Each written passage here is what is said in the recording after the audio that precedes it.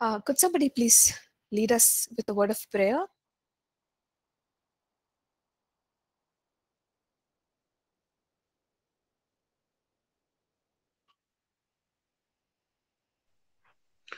Father, we come to the throne of grace, Lord. Thank you for this day, the weekend we have been starting, Lord. The day you have given us, Lord. Thank you for everything. As we are going to learn from your word, Lord, about the authority you have given us, Lord, about the position, Lord, in the earth. About the Lord, about the demons, Lord, everything we are going to learn about, Lord, that it should be added to our knowledge and should be used for the kingdom expansion, and all glory be given to you, Lord. Thank you for the teacher, Lord. Thank you for all the students we are present here. In Jesus' name we pray. Amen.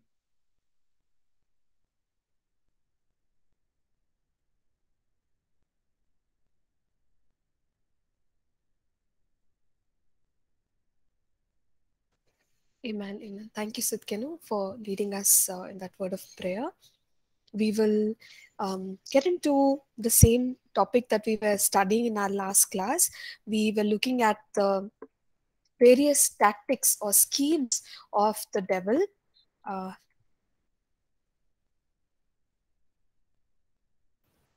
okay, so we've touched on a couple of them, but we have to complete the others. So in the last class, I think we have done opposition. I'll just go to that. We saw how Satan opposes the purposes of God. It could be in various ways. He could do so through the circumstances. He could do so through, um, you know, engaging in many of, like, continuing to put certain thoughts and suggestions in our minds, so on and so forth. So we talked about the fact that we need strategies, okay, from God to overcome what the enemy is doing against us. The greatest strategy, which we have already discussed, and we saw the dream, right, that Pastor has jotted down here in our notes, that the cross is the greatest strategy of God to overcome the enemy. So we need God's strategy. We need to engage with the weapons of our warfare because we have a spiritual enemy. We don't have a human enemy, isn't it? So we have to use the weapons of our warfare, which are also spiritual in nature, against the enemy. So as we depend on the Lord, as we hear from Him, we will be in a better position to come against the opposition that He is bringing into our lives, bringing into our works. The next one here is deception. And I think we talked enough, and we talked quite elaborately in the last class about the tactics of the devil. Deception is what Satan uses to trap people. Okay, so he wants to get people to consider a lie as the truth. Okay, so when that happens, people will, stay away from the truth. They will not recognize the truth. They will ignore the truth. And obviously, scripture says that you shall know the truth and the truth will set you free. So what does a lie do? A lie keeps us in bondage. And Satan uses this tactic of deception upon the lives of the people. He wants people to continue to believe that lie.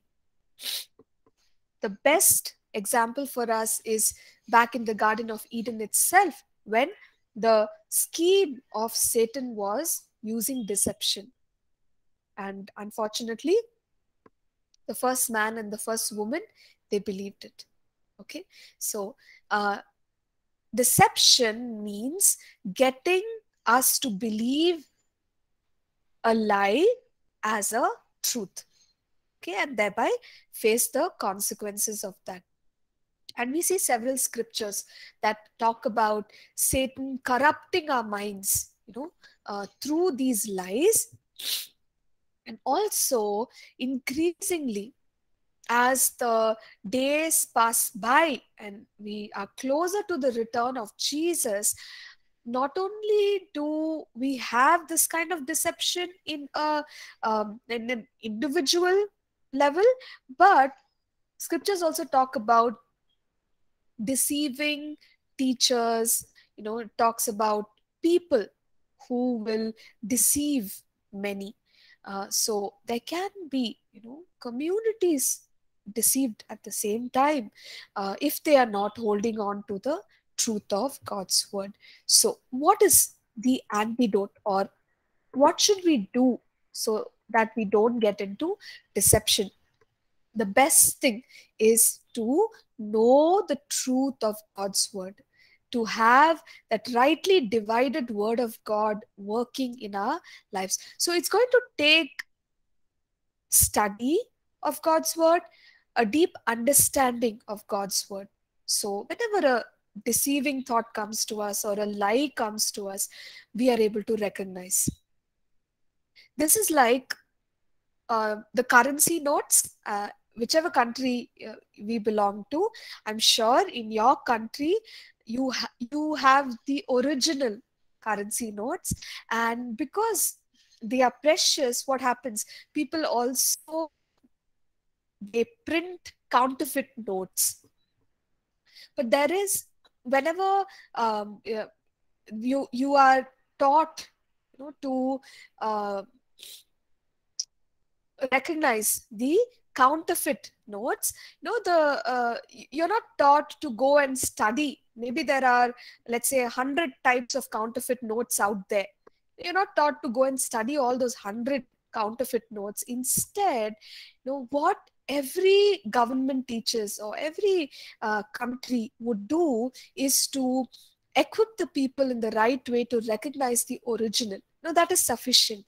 If you know the original really well, then you'll be able to recognize, any form of counterfeit currency that you come across. So in the same way, when it comes to the truth of God's word, when we know the word of God really well, no matter what kind of deception it is, you're able to recognize it easily. And that is the reason why we all need to be rooted and grounded in the word of God. Sometimes what happens, we as believers, we just think that listening to sermons is good enough for us, or listening to some online teachings is good enough for us. Listening to a particular Bible teacher, who maybe they come home and they share God's word with us, encourage us, that is enough. But scriptures tell us that every individual, right, you need to have the word of God richly, a rich deposit of God's word in your heart. And that is not possible unless we take time and meditate in God's word. So to overcome the devil's deception, every believer must be encouraged to personally, individually spend time in God's word. Okay. And yes, in order to understand it better, you can listen to sermons, you can, read some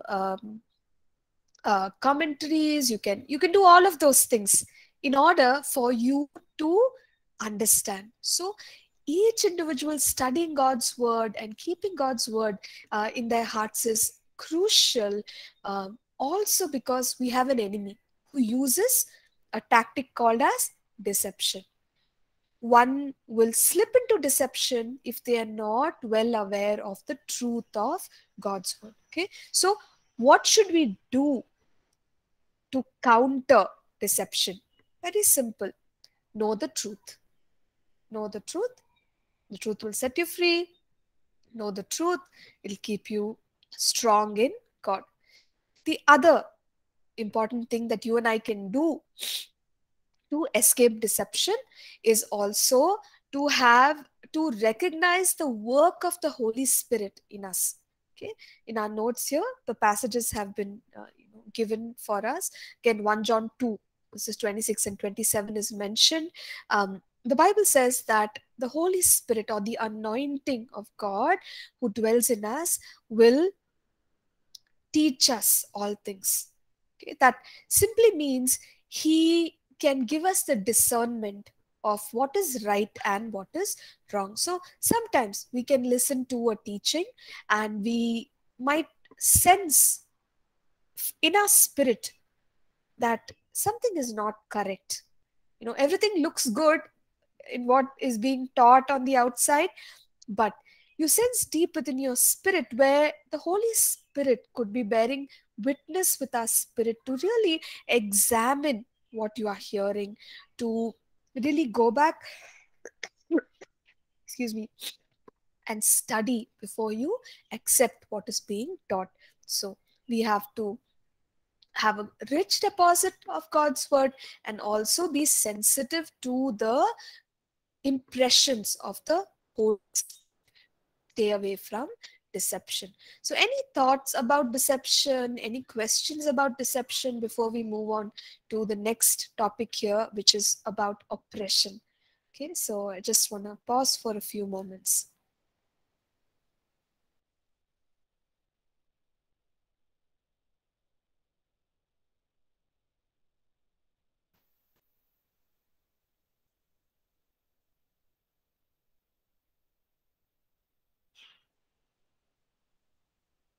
Okay, so if there are no questions, let me add another thought. Uh, I've heard this said, the devil never comes with horns and, a tail and a pitchfork. And he never comes like that to introduce himself and say, hello, my name is the evil devil. Nice to meet you. Because if he comes like that, we would all know and be cautious and, be uh, ready to counter his tactics. But how does he generally work? In very subtle ways. Okay, so he is happy when we're not alert, and which is why we read in 1 Peter chapter 5, be sober, be vigilant. The adversary, your devil, is like a roaring lion, seeking whom he may devour. So he's very subtle, and only an alert believer can catch him. So when it comes to deception, here's the other thing, and in fact, it's applicable to all the other schemes of the enemy. Everything begins very simple, very subtle, something very small. Yeah, you can do it. It's okay. Nothing will happen to you. And if you're not careful enough, you get into it, and then you slip a little more and a little more and a little more, and that's how Satan gets even well informed believers. So the point is, be alert, be strong in the word, be filled with the spirit, be fired up, so that every time, even in the most subtle ways, when Satan says, yeah, it's okay, you can miss, what is their prayer, what is their worship, it's okay, you can catch him at that point and say, no, I will not get into this deception, because little by little it leads us away from God. So always remember that the way in which Satan will work is very, very subtle. Okay, and so we have to catch him at that. Now let's move on to the next tactic here, which is oppression. I already mentioned to us that oppression means to subdue. Okay, in a wrestling match, if you have seen the stronger one literally pouncing on the weaker person and sitting on them or something like that, that is oppression, where one is too weak under the weight of the oppressor. So Satan works in this way. Wrongfully, he tries to overpower us, subdue us. What are the things that he uses? He'll use depression. Again, it's very subtle ways. Could start with a few sad thoughts here and there. But if we are not careful and if we keep entertaining, right, it goes from normal to abnormal. Now, many of these emotions could be normal. Normally, it's we need to have some fear. When you're crossing the road, you have to look both ways and then cross. That is normal level of fear, because it's wisdom. However, when it goes beyond that, beyond the normal level of, let's say, sadness or fear or any such, normal emotions become uncontrolled, that can cause oppression in our soulish realm.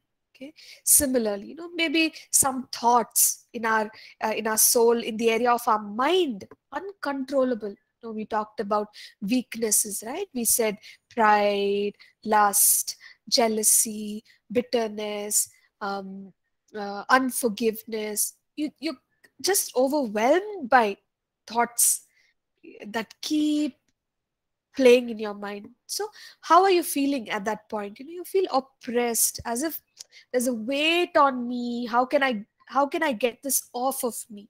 So that is the way in which Satan will try to oppress us. We also see in Acts chapter 10 and verse 38. Can somebody read that verse, please? Acts 10 and verse 38.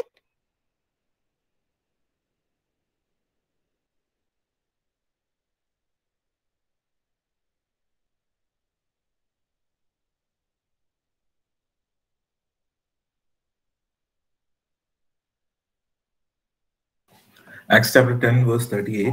How Yeah. God anointed Jesus of Nazareth with the Holy Spirit and power, and how he went around doing good and healing all who were under the power of the devil, because God was with him.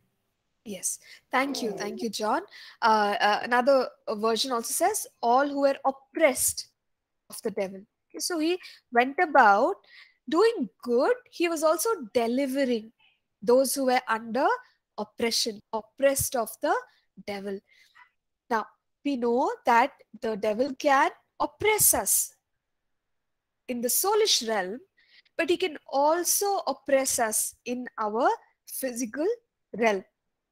So there can be, excuse me, some ailments, some diseases, even some so-called incurable diseases, which manifest in our physical body, that are actually the oppression of the devil. If you recall Luke 13, Jesus goes and he sets a woman free. She's all bent over, but when he says, woman, thou art loosed, you are free now, and he casts out that spirit from her, what happens? Spirit of infirmity, she straightens up. Okay, so yeah, this is a case of possession, but I'm telling you, look at the effect of the demon power. It also affected her physical health. So demons can affect our health. Okay, there can be oppression. If not possession, there can be oppression in the area of our health as well. So there are times when we can recognize that this is demonic. This is not natural. There are natural reasons why we can be ill, but there can also be demonic reasons. Okay, so there can be health issues that one faces because of demonic oppression. Now, when we recognize it, we have to deal with it through spiritual warfare. When we break those strongholds, when we break the influence of the powers of darkness, then the person can experience freedom. Okay, so another point which we can add here when we talk about oppression is that when one is oppressed, okay, and in the case of deliverance, when we engage in delivering such people, even though they are not possessed, sometimes we can see manifestations. Okay, remember I mentioned to us that a believer can never be possessed by a demon spirit. So what happens to a believer? A believer is, you know he is oppressed. Okay, uh, the demon spirit can influence the parts of the person without being in the person. And when we are engaging in deliverance, even of an oppressed person, sometimes there are physical manifestations. You would look at that individual and it will look like they are possessed. Okay, they will be acting like they are possessed. There'll be all those, physical, there'll be like a physical evidence. But just because there are physical manifestations, it does not mean that a person is always possessed. They could also just be oppressed and yet having physical manifestations. Okay, so just something you can note it in your mind. All right. So that is about oppression that the enemy brings. Now, moving on to possession. What I'll do is I'll keep continuing. If you have a question or something, you just stop me. You can unmute yourself and ask, and then we'll deal with that question. So here we are looking at the next method of the enemy, which is possession. Again, please note that things like possession, okay, really it requires an open door for the devil. So it's only when there is access that the enemy can do things like this, possession. We've also seen in some cases there is a consistent progression. You move from influence to oppression to possession to domination, empowerment. So an individual can allow or give ground to the enemy to go to this level of possession. So what happens in possession? In possession, very clearly, the faculties of the individual are taken over by demon spirits. So again, we know that a human being is three parts, tripartite being. You have spirit, you have soul, you have body. In the case of an unbeliever, what does the demon do? The demon can come in. But in the case of a believer, who lives in the spirit of a believer? The Holy Spirit. So you cannot have a demon in the spirit. But coming to the areas of the soul, mind, will, emotions, all that, those faculties can be, you can use the term hijacked, completely hijacked. Even the body, what are the faculties? You have your vocal ability to speak, or your expressions, your bodily abilities, your strength, and things like that. So hijack, the faculties of the human being. So in the case of possession, you would see manifestations, commonly. And I told us in the last time that these manifestations can either be ongoing, okay, where you have completely the person is taken over by the demons. So the person with the demons legion, right, the possessed man of gatherings, we know that he was excommunicated because of the constant state of violence, rebellion, and just being antisocial. Okay, and he was possessed by demons. So there were many behavioral changes in him, which he couldn't control, and the whole time he was like that. So one can have the manifestation, in an ongoing way, or you can have manifestations in a sporadic way, meaning it comes and goes. So you read about this parent, right, who comes to Jesus and says, there is a spirit tormenting my child, and he gets thrown into the fire, he gets thrown into the water. So on and off, something unusual is happening to the child, not constantly, but here and there.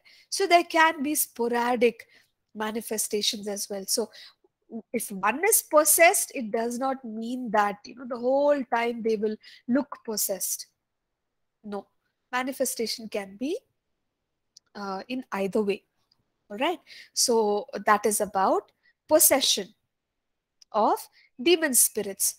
Now, moving further, into the control of these demonic spirits, one can come to the state of domination. What is domination? Domination is also, you could say, a form of empowerment that these demon spirits, provide to a human being. So you can have people who, through the demon spirits, dominate or influence over. Now, it's not just them. Their faculties are already hijacked by the demon spirits, but now they are being used like a, like an instrument to influence villages, towns, cities, nations, and larger geographical regions. Can somebody quickly read for us Revelation 2 verses 12 and 13?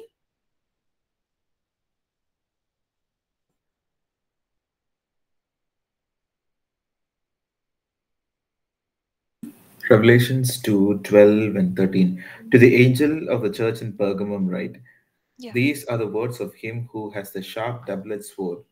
I know where you live, where Satan has his throne, yet you remain true to my name. You did not renounce your faith in me, even in the day of Antipas, my faithful witness, who has put who was put to death in your city where Satan lives. Yeah. Thank you, John. So, you see there a sense of control over an entire city. Satan lives there. How could Satan have lived there? He has gained domination over an entire region, and it could be in this manner that you have he has his people, okay, whom he is influencing through. So this can happen. There can be people who act as the representatives of the kingdom of darkness because they've moved on from a place of possession into a place of domination. Cities, regions can be controlled. And in the word of God, there are mm, individuals that have been mentioned through whom Satan was able to propagate his work and influence large groups of people. Jezebel is one good example. In the book of Kings, first and second Kings, when you study about Elijah, Elisha, even Elijah, he faced a very real spiritual opposition. And we generally associate it with the spirit of Jezebel. So what is the spirit of Jezebel? Jezebel was the ruling woman at that time. Ahab and his wife Jezebel. The thing about Jezebel is Jezebel had many sorcerers, magicians, people engaging in witchcraft, black magic, those kind of people under her. And through them, she created this whole power to dominate, okay, uh, through those spirits. So she basically worked through those demon spirits and gained control over the region. And we see a real spiritual opposition, that came against Elijah as well. Remember, there were prophets of Baal who challenged Elijah, but ultimately God showed himself strong. And at some point, Elijah even got depressed because why is he getting depressed? He's not in any kind of a physical battle, depressed and also tired because he's fighting a spiritual battle and he knew that there is this opposition coming from the spirits of Jezebel. Okay, they were, if you again study a little more, you'll understand the spirit of Jezebel simply means there is a type, right, in the activities that they engage in. So a lot of control, manipulation, intimidation, causing fear, those kind of activities. So whenever we say spirit of Jezebel, we mean those kind of spirits, manipulating spirits. Okay, so but who was the key person through whom all this was going on? It was thriving under Jezebel. Similarly, you have accounts of other individuals through whom such things happened. There's a mention of a Manasseh, ruler of Jerusalem, through whom, again, such demonic influence was possible. In Samaria, in Acts chapter 8, you read about Simon the sorcerer. Okay, and talking about Simon, it also says that people called him God. He's just a human being. But it's possible that he was performing signs, wonders, miracles among the people, and there was supernatural power that was being demonstrated through the life of Simon. Now, how did that happen? It's not just possession. You see, person is already subject to the demonic powers. There's more. The person has become a source or a channel of influence. So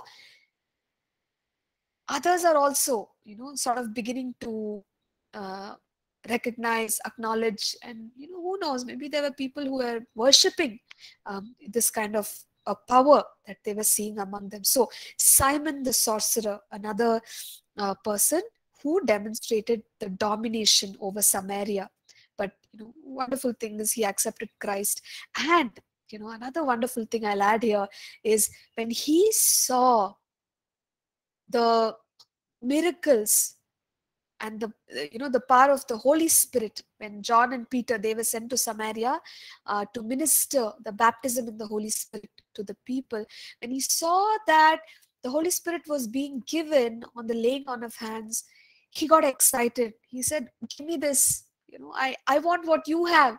So it just tells us that God's power was so pure, so wonderful and also powerful, because somebody like Simon, who was great in the demonstration of the demonic power, was impressed by God's power, the power of the Holy Spirit. So obviously there's no match. The powers of darkness are no match to the powers of the kingdom of God through the Holy Spirit. So that's a good thing that we see. Yet the point I'm trying to make is there can be individuals whose influence goes larger, upon other people as well. One more example is that woman in Philippi who had, the spirit of Python, and who was going about, what do I say? Like through she became an instrument of the demonic powers. Okay, all right. So I think we've had enough explanation on domination, so you understand. So there can be domination over, and you notice how there are communities and cities and regions that are being named, even nation. Is it possible for somebody to have influence over an entire nation? Yes.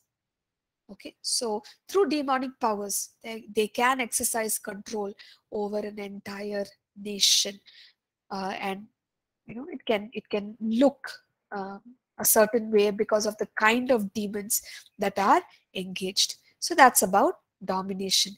Now, in the last class, we also talked about varying levels of uh, individuals being empowered by demonic spirits. Now, these spirits can be spirits of various kinds. Okay, there can be various kinds. There are some references in scripture, so spirits of witchcraft and familiar spirits, as we discussed just now, we see in Acts 16, the spirit of witchcraft. Would somebody like to read it? Acts 16 and verse 16, please.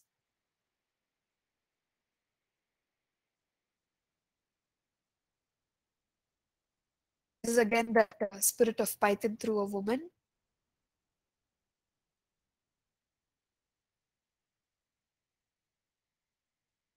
Okay, I hope you all have your Bibles with you, or if you're able to access online Bible, Yes, then that's Pastor. also okay. Yeah, can you please read it, Subhashish? Possible? Once, when we were going to the place of prayer, we were met by a female slave who had a spirit by which she predicted the future. She earned a great deal of money for her owners by fortune telling. Yeah, great. So there we have it. This lady who was able to tell the future. Okay, it's also known as spirit of divination. And I think you all asked me the question already, isn't it? That how can demon spirits tell the future? And thankfully, the same question came up in the mentoring hour and clarified it beautifully. He said that they are plotting spirits, they are spying spirits, and thereby, though they don't know the future, they can gauge, to play with our mind based on the information that they already have. Okay, so it might seem like they know the future. And I think on the e-learning portal, somebody had posted a question for us where they said they met an individual who predicted certain uh, uh, disastrous events in their country. So this person came and told them that you see in this particular year, this is going to happen. And then followed by another year, this is going to happen. And these were all like, some war is going to happen and some uprising is going to, and it all happened. So the question was, how come, an unbeliever could predict the future so accurately? You see, plotting is something that these demon spirits can do. Okay, so, and for all you know, they might be setting it up also. They might be setting up the violence, or some activity like that. So they're telling you that we are actually going to do it. So they can't predict the future, but this fortune telling or future telling is through a spirit of divination. So there can be people who are empowered by such spirits. These are spirits of witchcraft and yeah, false religion. There are lying spirits that do lying signs and wonders. We read about that in 2 Thessalonians 2 and 9. So there can be different manifestations, as human beings are empowered by these spirits. But then again, we have to always remember, no matter what kind of manifestations come through these spirits, the power of God is always greater. Okay, and there are many examples. Think about Moses and the magicians in Egypt. What happened? Moses' rod turned into a snake, and you saw, and it was nothing that the magicians created.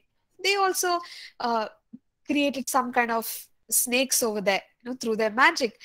But ultimately,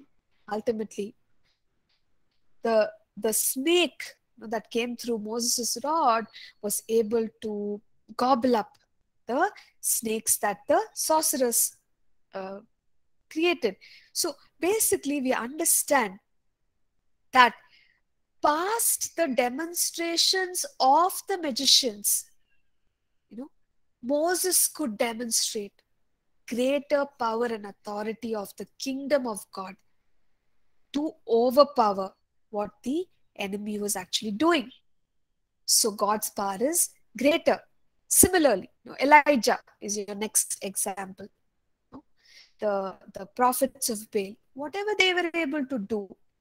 In fact, he said, not only calling down fire, but you please wet the wood, okay, with lots and lots of water. So how easy is it for, as it is calling fire from heaven and having your wood burn is a miracle. It's a sign. It's amazing. Wet wood catching fire. Impossible. But God's power was demonstrated in a greater way. Now again, Philip and the sorcerer. The sorcerer in Samaria could do some things, but he was impressed with God's power, as I told you. So God's power is greater. Also, Paul, and there was a sorcerer, right? When Paul was doing his ministry, there was a certain person that he wanted to share the gospel with, but that person was being hindered by a sorcerer, Elymas. However, you see, finally, Paul rebukes him and, he goes blind and all that. But after that, that individual that Paul wanted to minister to accepts Christ. Okay, so God's power, again, it's demonstrated as greater. And this woman in Acts chapter 16, the fortune-telling woman, we see that spirit was actually cast out by Paul. So God's power is always greater. So when we look at the demonstrations of witchcraft and all, people get very impressed. They say, wow, if they are able to do all that, then where is God? Where is God's power? But please remember, even if there are some demonstrations, Satan can do only little bit, okay, to show some signs, some wonders, something. But God's power goes beyond that, and it is greater. Okay, so we must, when it comes to countering this kind of human empowerment, we must, pray for these people to be saved. Okay, so first of all, we can pray against the spirits that are working through them. Cast out those spirits. In the case of that lady in Philippi, Paul simply cast out that spirit, isn't it? So once you do that, and you engage in prayer and intercession for these people, those strongholds can be broken, right? And then these individuals must renounce their association with the demon spirits. That's the way in which you can break the power. And when the power is broken, the person can now once again become realigned to the purposes of God for their lives. All right, so that's a little bit about human empowerment. Any questions that you may have with regard to what we have been talking about? Domination, possession, or now human empowerment?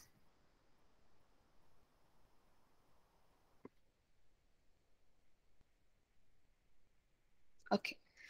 Sitkanu has posted a question here in the chat. He says, wanted to know, as that according to the Indian tradition, most of the Indians, okay, I don't want to say in the recording, but yeah, a particular, belief system, and they do practice their religion. They go, they do their worship. They are faithful in their traditions, what their ancestors have taught them. There is a pastor friend of my father in a city who lives near a certain temple, and he starts his day by cursing, okay, people of another belief and cursing their place of worship. Is it for a pastor to do so? Please explain. Okay, so my answer, Sitkenu, wait.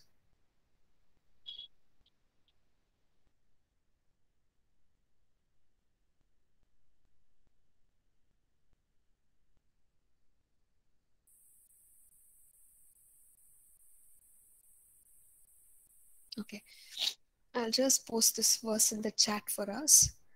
This is Ephesians 6:12. This is my answer. This verse says, "For we do not wrestle against flesh and blood, but against what?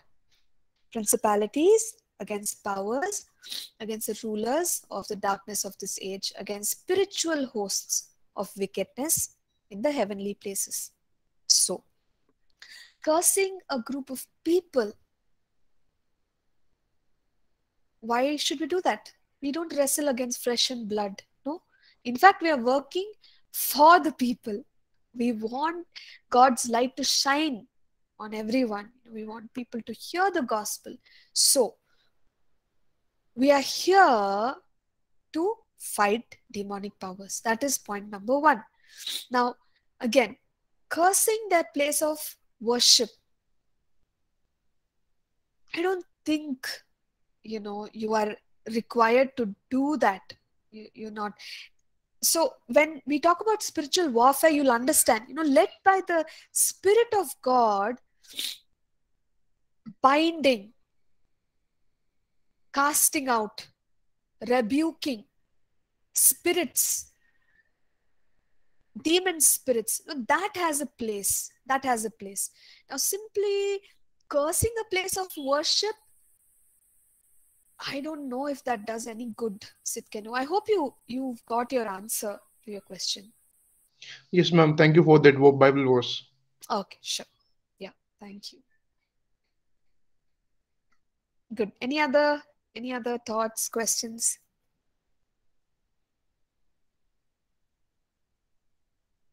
Yeah, go ahead, Sitkenu. Ma'am, I was having one another question. Like in Yeah. Old Testament, we see that Jezebel, it was already prophesied that you will die, your own people will kill you, dogs will eat your flesh, like that. Yeah. They will lick your blood. They will lick your blood. Then how that Jezebel can be still influential? That today also we are saying that people are having Jezebel spirit. Jezebel spirit will do like that. So I was just thinking, how can it be like that?